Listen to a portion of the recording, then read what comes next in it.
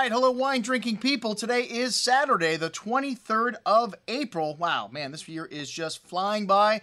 And that's what happens when you're drinking as much as we do, man. The time just seems to go by. And drinking the world's greatest wines is a difficult task. And let me tell you, we just got a great deal on one of the top wineries in Oregon, Duzer, which this winery's been around since the 90s. And I have to say, you know, on my first trip to Oregon, I'll never forget. It's been a long time.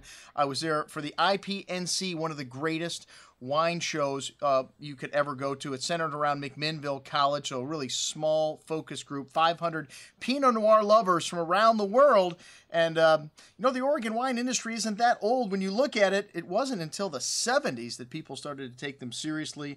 That's when Mr. Drouin, Joseph Drouin from France, from Burgundy, went over and, well, he did a tasting with this 1975 South Block Pinot Noir from Erie Vineyards. And blind, this wine beat a lot of top-level Burgundies, and that will get the attention of the wine world. So he decided to go over to America and see what was going on in the Willamette Valley, and liked what he saw. So Domaine Drouin appeared shortly after. And hey, when you have someone from Burgundy, a big name from Burgundy, move in next door to you, your property value goes up immediately. We've got several vintages of this Duzer wine in the store. That's right, we got some older vintage stuff, and hey, fine wine gets better as it gets older. Well, sometimes it gets cheaper as it gets older too. This 2005 Homestead block, one of the few single vineyard wines that they do here.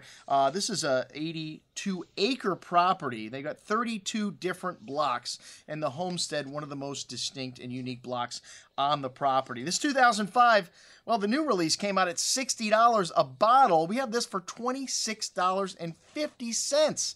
And, you know, one of the reasons Oregon wines took a little while to gain some traction, well, just like in Burgundy, the vintages are very different. This 2005 vintage, now drinking at or near its peak, still has some lovely light red berry fruit to it, silky smooth tannins, lovely freshness, some lovely brown spice, some truffle aroma, some earthy notes really starting to come out now that this wine is over 10 years. If you like vintage wine, like I said, this wine is a steal at $26.15. Hey, we've got some 2008 still on the shelf. This was a warm year. The wine's very voluptuous and rich, and we also have some 2011 on the shelf. Very dramatically different from the 2008. This was a very cool year. The wine's very lean and racy, and a lot of nice spice to them, though. But like I said, Pinot Noir, to me, the ultimate expression not only of the terroir of the vintage. You got one of Oregon's best here. We got some vintage wines on here, like I said, at 50% of the cost of the new release.